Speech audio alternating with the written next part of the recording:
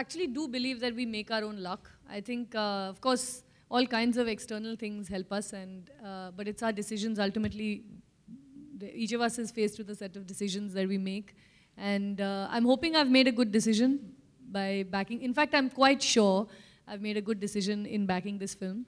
Amir has always been supportive. Siddharth and UTV have been incredibly supportive and very much part of the team. And this film is a result of this collaboration between Anand, myself, and UTV. So I'm hoping luck will also help us, and so will our good decisions.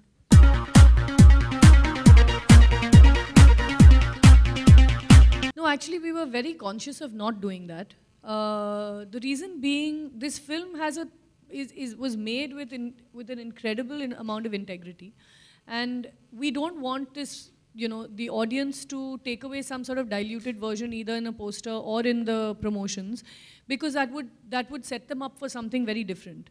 I think that should be true of all films. It's certainly true of this, that we didn't want to suddenly make it more accessible than the film actually is.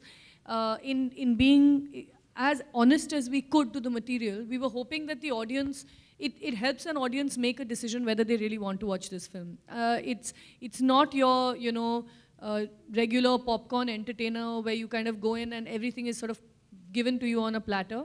It's the kind of film that you do need to invest thought, invest your time, engage with the film, and it requires a certain amount of work on the part of an audience. And certainly we didn't want to give the audience any sort of different impression through either the poster or the promotion. So no, we were very conscious of completely representing the film as it is through our promotions.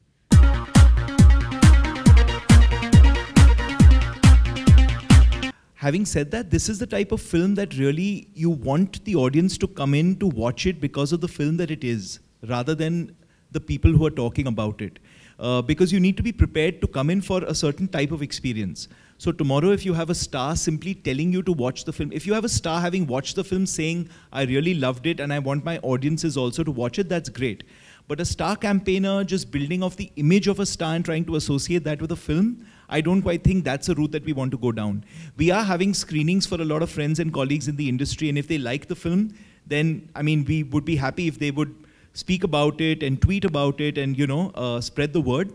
But to have one single star campaigner might really take away from the essence of what the movie is and become more associated with the image of that star, which is not something that we want.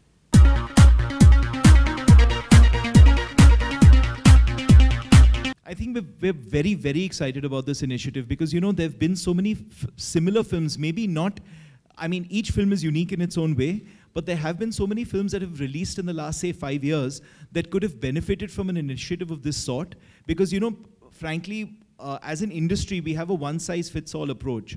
And because today you've got so many screens available, it becomes very tempting to go ahead and just release a film very widely. But that can actually work to the detriment of films of this kind. These films are films that need to be nurtured, need to be grown, and you need to really be able to reach out and go to those audiences who really want to watch your film and are specifically telling you that this is a film that they want to watch, rather than going as wide as we have been going in the past and then having lower capacities. And what happens then is that the film tends to be tagged because then the occupancies tend to be very low. You still have the same number of people watching it as if you'd have released it very small. But then you've got low occupancies, the film is given a certain tag, and then it can never recover from that.